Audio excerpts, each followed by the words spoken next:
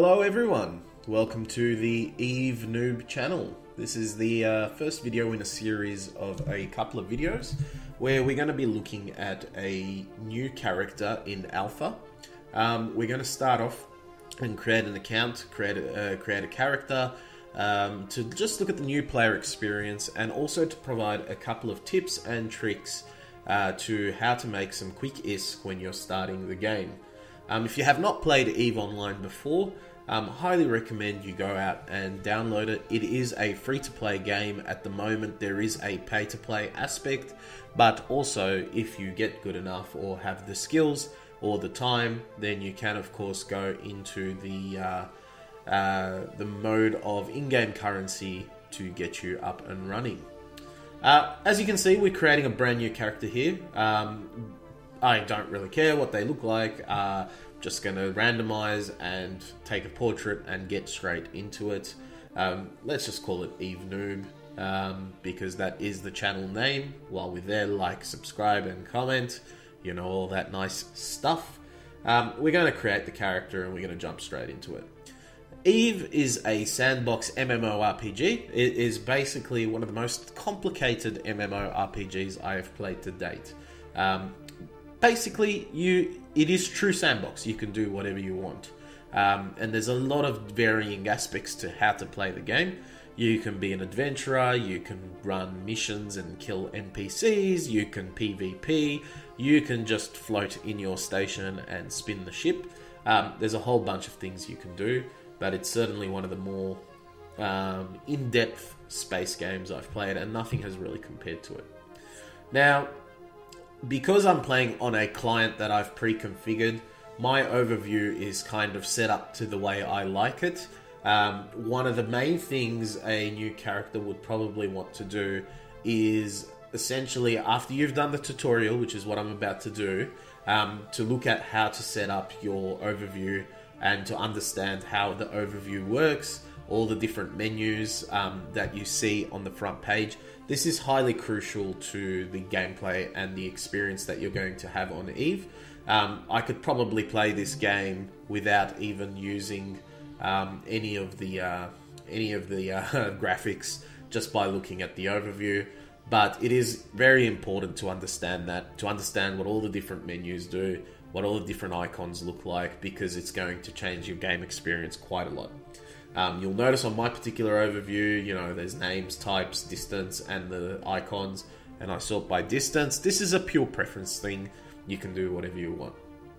Now, if you are new to EVE, you basically start in a tutorial mode, and that little guy, a little blue box up the top left, aura, is your tutorial sort of tutor.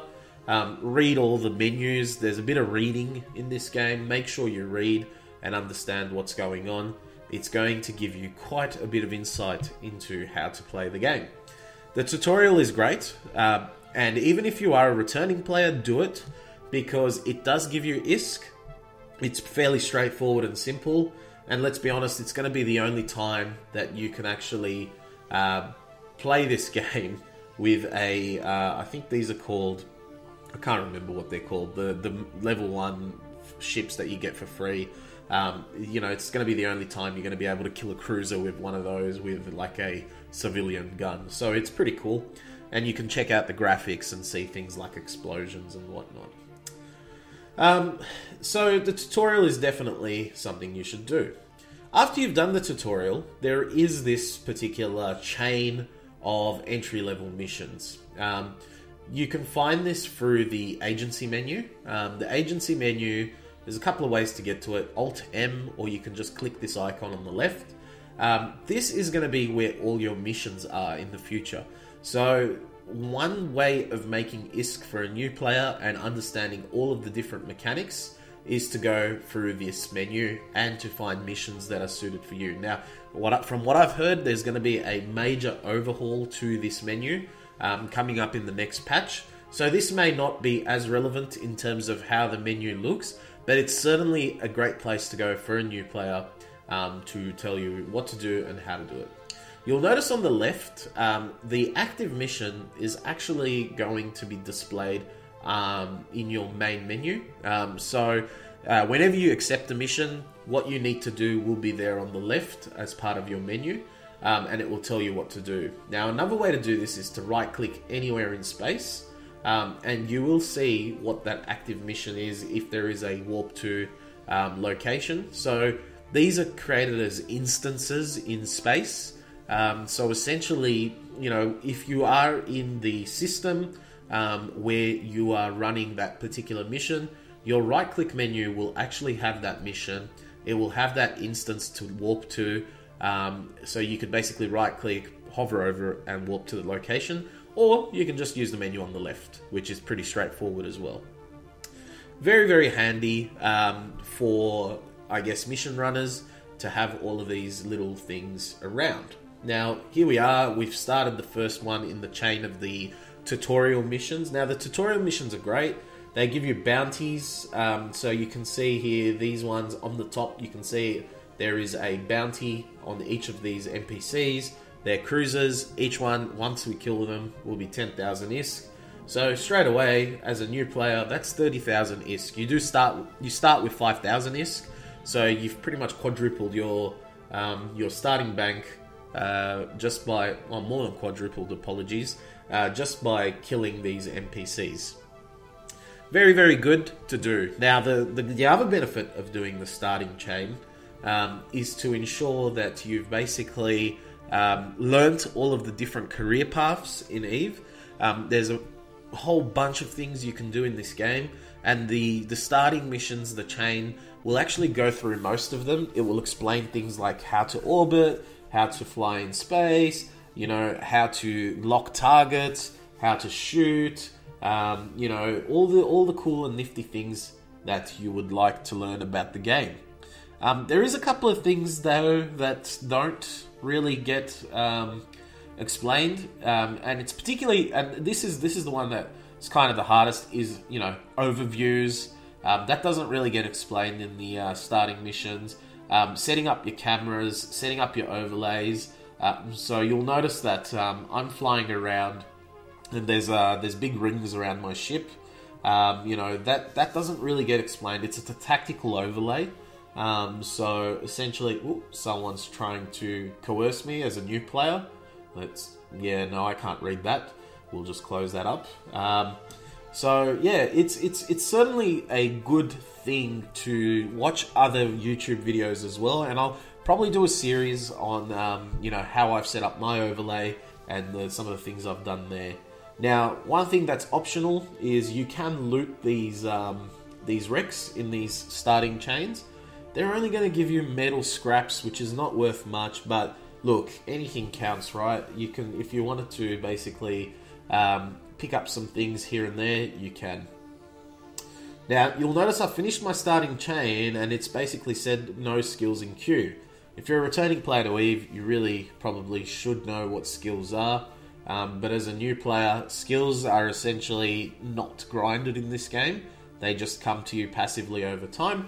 One of the benefits of being Omega is you have no cap on your skill points, and you can skill things up to max levels. In Alpha, there's certain things that you can't skill up. What I'm doing right now is I'm opening up the fitting window. Probably watch a YouTube video on fitting if you don't know what the fitting window is. But it's certainly somewhere where you can simulate your fits and create ships that you'd like to fly.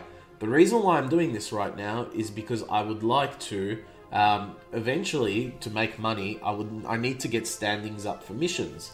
One of the best ways to get standings up is to do something called distribution missions. Distribution missions are take this frigate, or take this cargo from point A to point B. So essentially, if you think about a space trucker, that's what a distribution mission is. What I'm fitting up right here is a magnet. The magnet is a Tech 1 frigate. It's usually used for exploration. And basically, it's one of the best ships for cargo, believe it or not. You can fit up to, I think it's up to about 16 or 1800 cargo on a magnet. And the reason for that is because the base cargo is so high. So for a Tech 1 frigate to run distribution missions and to get as many things as possible into the cargo, what we do is just load this up with cargo expansions. And it shouldn't be too expensive. I remember it being about like $1 or $2. So here we are. I'm setting this up. The reason why I'm doing this right now is to see if there's any skills that I need to train up to get this ship. So let's just save the... Oh, hang on. It's not that cheap, 5.1 mil. Let me just have a quick look. Yeah, okay, that's probably why. I will swap that around to just a normal micro warp drive. That's better, 1 mil. So 1 mil rough. I actually look at this. We'll just, you know, save it up as a cheap Tech 1 hauler. And I think I'll need the frigate skill book. So put my mouse over here. Yeah, I'll need to get that skill book, so I'll need money for that. We'll eventually go and find it. I don't think I have that skill book yet. I might potentially get it from doing some of these chain missions. So, you know, that's the first fit that I want to set up. So we're aiming to go for that ship. So we know we need about $1 mil, plus we need the money for the skill book. Once we have that, we can probably run, because we've got like 1,200 cargo, we could probably run 3 or 4 distribution missions at once. The next ship that I want to fit up is probably a Venture, to do potentially some mining missions. Once again, these are primarily for standings boosts, because we want to get to a stage where we are passively grinding skills, and we're eventually going to be able to do level 3 missions, which is where the money's at. So I just set up the fit for now. I'm not going to buy it or anything, but I just need to know what skills I need to fly it the way I want to fly it. I always shield tank Ventures. I just find it easier. So generally shield extenders. You can put a damage control in the lower slot. I tend to just go for a mining boost because it's high sec and it's not going to be too much of an issue. And then just the shield rigs in the mids. Now Ventures are very, very versatile ships. They've got warp core stabilization on by default. Like basically, I think you get 2 points of warp core stabilization by default, which means that, you know, you'd need to be pinned down pretty hard to be in a sticky situation. You find these ships being used for multiple things. Like in faction warfare, for example, they were predominantly used for farming nodes. I think there's been an update recently that's kind of given a bit more of an advantage to PvPers in that respect. But having a look at this, you know, I basically need shield upgrades and mining upgrades. I think I've got the shield upgrades already. Like I just need to train it up. So let's have a look. Yeah, just one more point on that. Mining upgrades, I'll need to buy the skill book or just queue it up a bit later. So first thing I'm going to queue up is shield upgrades, and that's because shields are very important in this game. I will need shield upgrades anyway, so it's a great one. And just make sure you save your fit. Obviously, I could put drones in this as well, but I'm just going to say cheap Venture, save. It's about 5 mil, it's not too expensive. We'll get a free Venture later anyway. Alright, so let's continue on. I'm going to continue grinding these missions. Essentially, once you finish all of these missions, you see here, down here we activate it. You've also got the what it provides, the rewards down the bottom as well. But once you do finish these missions, I believe you get quite a few skill points, which is great because it will boost your queue in terms of those skills that you're training. So it's very important to make sure that you train the skills that you want. So ensure that you've got a bit of a plan on what you want to do. My plan right now is to make as much ISK as possible. Now we have undocked. We are going to go do a couple of more training missions. So one thing I want to say, and I've been doing this on and off, is because I've been playing Eve for some time, when I am doing missions where it's a bit passive, or activities that are a bit passive like mining, one way to make a bit of extra ISK is to do Project Discovery. Project Discovery is like a mapping project. It's like a mass sort of crowdsourced mapping project where you go in and you're going to map trends around graphs. Now, this might sound boring, but some people find it fun. And let's be honest, like if you're mining and you're AFK or you're just, you know, watching a video or a movie, and literally all you're waiting for is a mining node to deplete, doing this is going to net you some extra ISK. It's going to net you crates, which give you skins, which also gives you extra ISK, or just cool skins for your ships to fly. And that will basically give you some more passive income. As you can see here, I've analyzed a thing successfully. Now, if you don't know how to do this, there's a tutorial, run the tutorial. If you still don't know, plenty of YouTube videos. But that one gave me 26,000 ISK on top of, you know, my whatever I'm doing in the background there. As you can see, I'm killing like a NPC passively because it's a tutorial, right?